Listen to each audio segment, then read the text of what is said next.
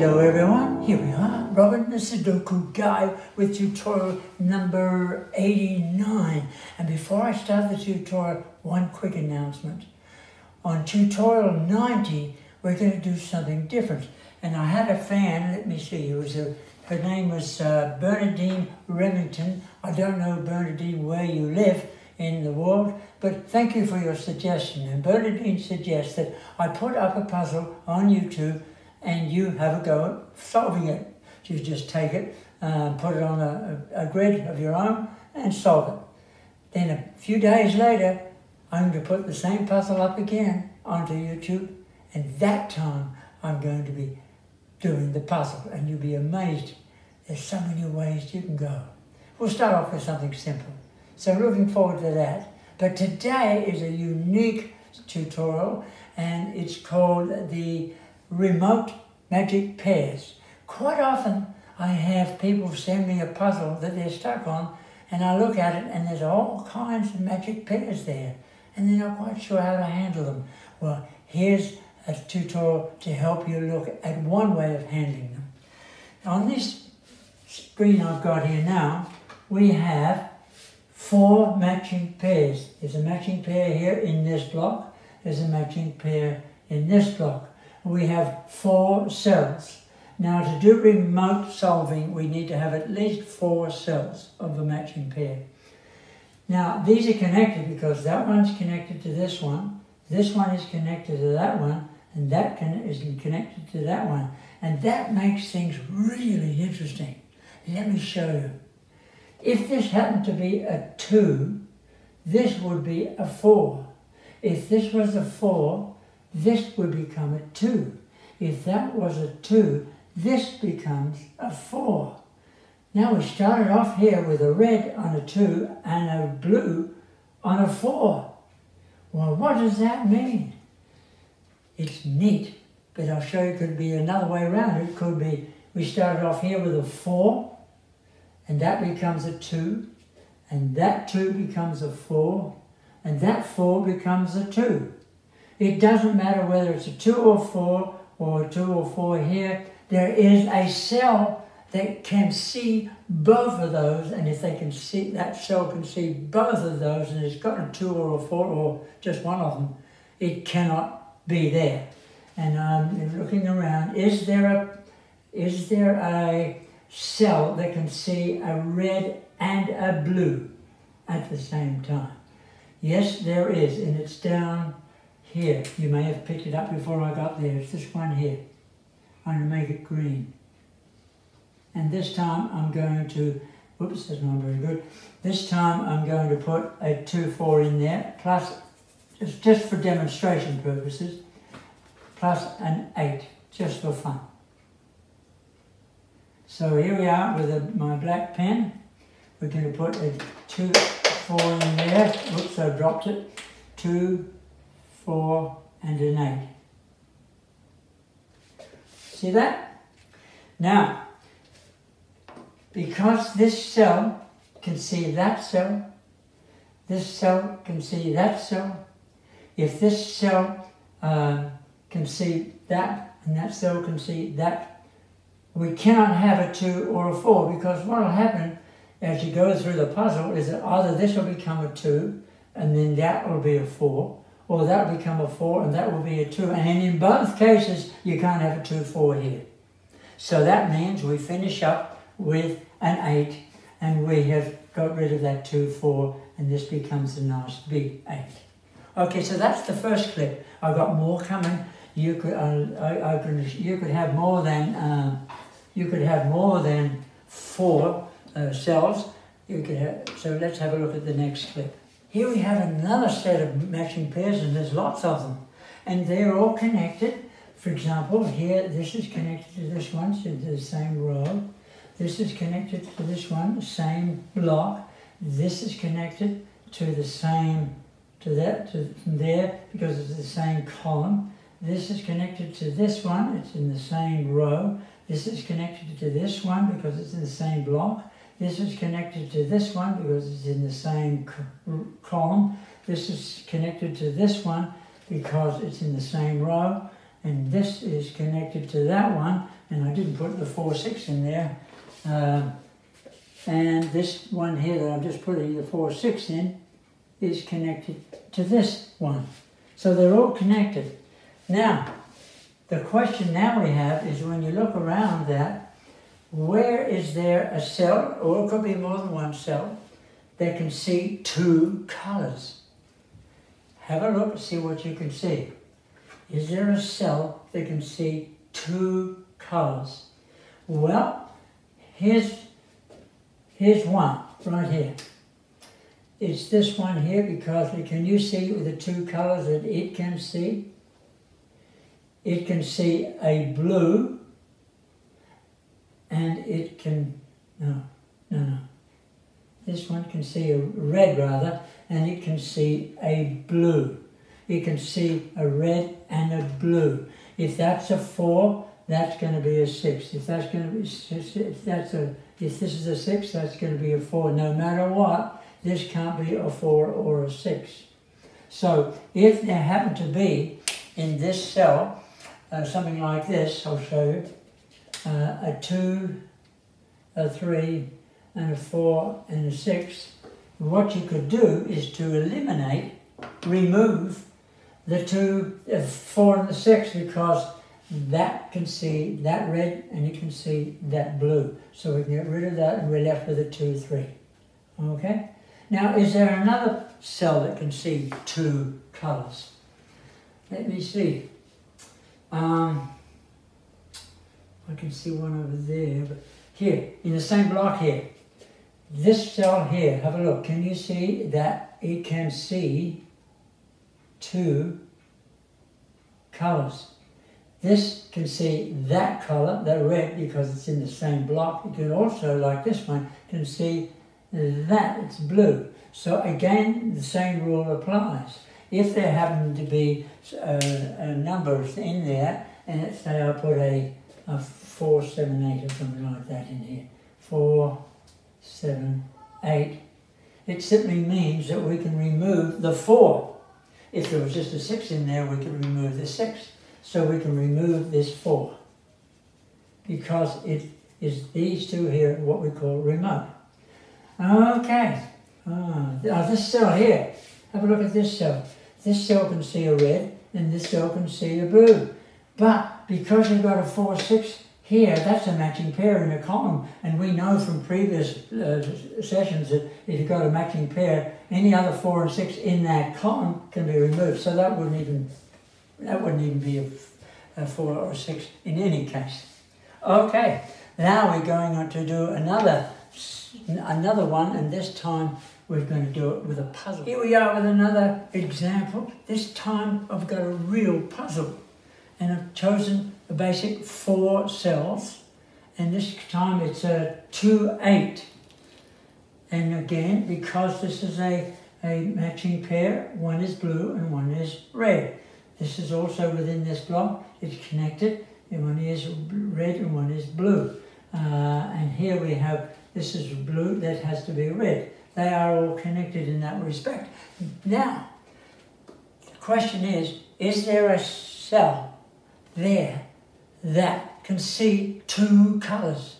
Because we know from previous cuts that if you can see 2 colors, you can't have the numbers that are in those colors. So, have a look at this. Can you see a cell that can see a blue and a red? Your answer is this one here. This one here. This cell here can see, check me to see if I'm right. This cell can see a red, it's in the same row, and this cell can see, this cell can see a blue, it's in the same row. This cell can see a red, it's in the same column. Now we know that from previous cuts that if this is a 2, that's going to be an 8. If this is an 8, that's going to be a 2. No matter what, whatever 2 or 8 in here cannot be there. So you can eliminate the 2. Okay, so I'm going to eliminate the 2, and what does that do? That gives us a big 5. See? A big 5. Now it's amazing. Something like this can help you get to the end of the puzzle. Let's see if I can do that. Okay, we'll put a 5 in here and see what happens. If I put a 5 in here, immediately there's a 5, 9 there, so that 5 can go and you're left with a big 9. See this one here? Okay, so that's a big 9. Now if that's a big 9, this 9 here can go, so you're left with a 2, 8, another matching pair in there. Okay, if that is a 9, this becomes a 5. This 9 goes and this becomes a 5. Let me double check. If that's a 5, we have a 5, 5 and a 5. That's correct. Now, because we have a 2, 8 matching pair there, we cannot have a 2 there. That 2 has to go. That's another rule of the matching pair. We can also say there's a 9 here, a 9 there. This still has to be a 9. So in both cases, there's more ways to the border. Okay, so that becomes a big 2. Now that becomes a big 9 rather. Ooh. Now that's good. Now, because we got a 5 here, this 5 means that this becomes a 2. And that makes sense because we have a 2, 2 and a 2 in here. So let's take this and make it a big 2. And we've completed that whole row and that block. If that's a 2, then this becomes an 8. Okay, because it was a matching pair. If that becomes an 8, this becomes a 2 because they were a matching pair. So we'll make that into a 2. Now, if this is a 2, because it's a matching pair, that becomes an 8. Okay. I see something else we missed, but anyway, we'll come back to it. This becomes an 8 because it was a 2, 8 matching pair. Make this an 8. If this is an 8, it's in the same block as this 2, 8, so that becomes a 2. Okay, and because that's a 2, this becomes an 8. And this becomes a 2. Now that was a tremendous result. Now, there's more yet, I think, somewhere. Yes, because we had a 5 here, that 5 goes. So that means that this becomes an 8. And therefore, because this is a matching pair, this becomes a 5. And let's double check, do a check. We have a 5, 5, 5, 8, 8, 8. And we solved the puzzle because we discovered a remote matching pair. There's more to come. Here we are with our final clip, and this time it's another puzzle, and in this case we've got quite a few matching pairs with 1 and 8. There's here, here, here, yeah, there, and there. 6 of them. So let's see what we can do here. Is there a cell in this puzzle that can see 2 colours of the matching pairs? Have you been able to find one yet? Well, here's one right here. I'm going to circle it with green.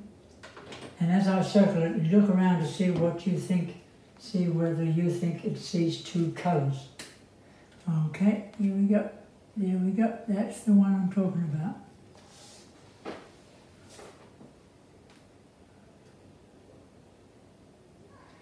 That cell can see the 1, 8. So it can see the red up here, the 1, 8 there, and it can see this 1, 8. It can see a blue and a red, and it's either going to be a 1, 8 or it's going to be an 8, 1. It doesn't matter which one. These remote cells here will mean that you cannot have a 1 and 8 in this cell here because you can see that it's in the same column. This one can see this one. So we can get rid of that 1, 8. And you're left with a 2, 3. Is there another cell that we could possibly see that can see 2 colours? Let me see now. I think it's this one here. This one here can see that blue, and this one can see a red. So this is also a cell that we can eliminate. In this case, then we can eliminate the 1 and the 8. And what does that do? That gives us a big 7. Now that can have its ramifications. I'm going to get rid of the 1, 8 and the 7. And we're going to finish up with a big 7. And let's see if that has any effect. Okay, I'm going to use the black from now on. Here we go. That becomes a big 7. Now what's the ramification of that one? Well, first of all, we can get rid of this 7 here, and we've got a big 1. Okay, see there? We've got a big 1 there. So we're putting the big 1 in there. And that 1 means that this 1 goes, that was the pun, and this becomes a 2. If that's a 2, then this 2 goes, and it becomes a 3. Okay, if that is a 3, that 3 can go.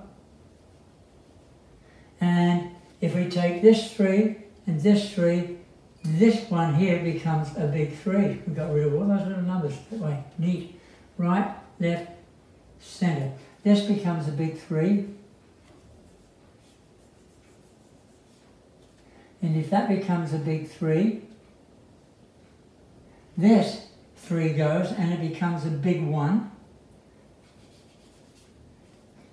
Okay. And this becomes a big 2. And this 1 disappears. And when I put that 2 in, I suddenly notice when I put that 2 in, that 2 goes. And you're left with a 1, 7. But because we have a 1 here now, that 1, 7 becomes, oh look at this, that 7, this becomes a 7, big 7. And if that's a big 7, and this 1 means that that 1 goes, now this 7 goes and we've got a 9, so this becomes a big 9. Okay, now let's double check on here. 7, 7, 7, yeah, 1, oh, that 1, this 1 goes and this becomes an 8. I missed that one. You've probably been yelling at me, hey, you missed a ramification there, Roman. Yeah, that can happen. If that's an 8, what is it, 9, 9, that's all correct. 7, 7, 7, yeah, 2, 2, 2, yep, 3, 3, 3, all done. Okay, now, because of this 1 here on the left and a 1 up here on the right, this here becomes a 1, because that's an 8. So this becomes a 1, and therefore this becomes an 8. See, that becomes a big 8. That big 8 means that this becomes a 1, because it's part of that matching pair. Okay, that becomes a 1, because this is part of that matching pair in that block. This becomes 1 goes, and this 1 goes, and this becomes an 8. Wow, that's neat. Now, let's see, what else can we do? Well, when we put this 8 in here, this 8 can go, and that becomes a 1. So if this becomes a 1, therefore, because it's in the same block, there's a matching pair there, 1, 8, this becomes the 1 goes, and this becomes an 8. Now, we've still got some more to do, I see. Let's see, when I put this 7 in, we can get rid of, gee whiz, ramifications. Lots of them have gone. This 7 can go, this 7 can go. Okay, and when I put that 1 in, well look at this, when I put that 1 in, that 1 goes, and this becomes a big 7.